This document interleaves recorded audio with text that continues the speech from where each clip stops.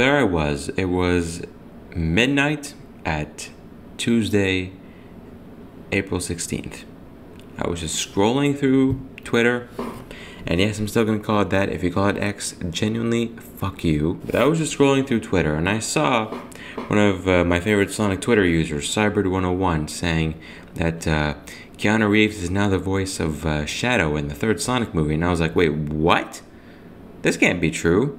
But then I quickly Google it, and then I go into a article from the Hollywood Reporter confirming that on a podcast with a movie critic, or I don't remember his name at the moment, but he basically revealed it on like a podcast he was on. Maybe it's his, I don't even know. Keanu Reeves is confirmed to be the voice of Shadow the Hedgehog in Sonic the Hedgehog 3. Now, I think this is a brilliant decision because Keanu Reeves has been one of the most popular actors and just straight up memes of the past like half decade.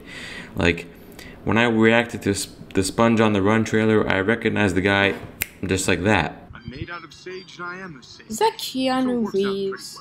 The guy genuinely has like a much deeper voice, which I feel like would be perfect for Shadow. Now, obviously, I really wish they would have pulled the Tails, because Colleen O'Shaughnessy voices Tails in the movie, just like she voices Tails in the games.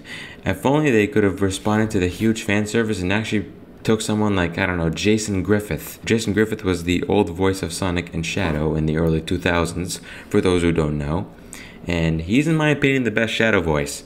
And if he would have came in for this movie, like, he's still doing interviews to this day about the amazing time he had voicing those characters.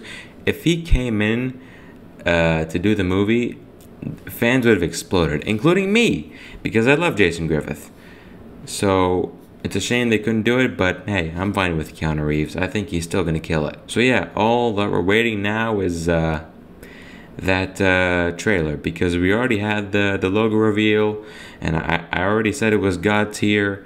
So now all we have to do is just wait for the trailer, which hopefully won't come out by the time of November 2024.